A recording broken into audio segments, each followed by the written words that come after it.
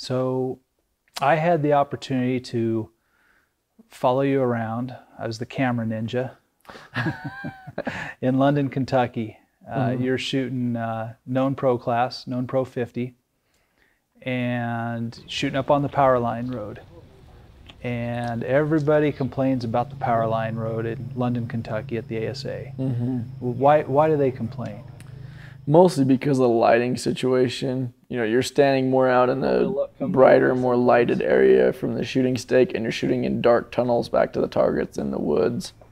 And they're, you know, really thick, dense woods. The targets are usually typically really dark, and then where you're shooting from is kind of bright, so it's hard to be able to see the targets and see where you're aiming is where everybody has trouble.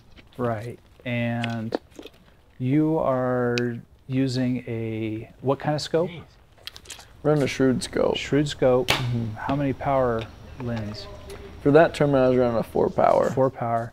And then you're running the InSight Peep System. Yep. With a clarifying lens. Yeah, I had an A clarifier in there to go with the 4-power lens. And how did that work out in that particular light circumstance, etc.? Yeah, that's the best setup I've ever had for that kind of thing. You know, a lot of times when you draw back with the bow, you're not going to see the target as clear as you do with your bare eyes. And when I've got that setup dialed in like that, I can see the target pretty much just as clear with my bow as I can with my eyes. So that really helps me in that kind of situation where I can see the target clearly and be able to pick spots to aim in. Sure, there's targets where you might not see as good as you need to be able to see, but you're a lot better off with that setup than one that doesn't get the light.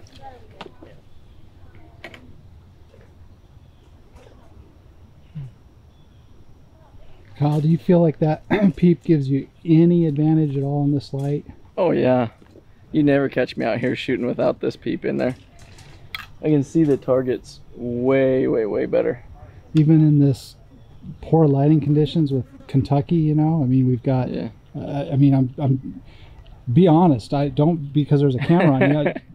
No, yeah, like if I didn't have this peep, I would be struggling to see. I mean, it's hard to see the targets as is, but without this peep, I'd have no chance. And the glare's coming off of it, and just, it's a nightmare without it. Plus, I can change out the clarifier and clear up my lens. Like I had to change to the 4-power lens, so I just popped the clarifier in there, and then I can still run the same size aperture. I don't have to buy a new aperture for every size and clarifier and everything that I want to run. I have to have 10 million things, just keep the little thing in my quiver, and we're good to go.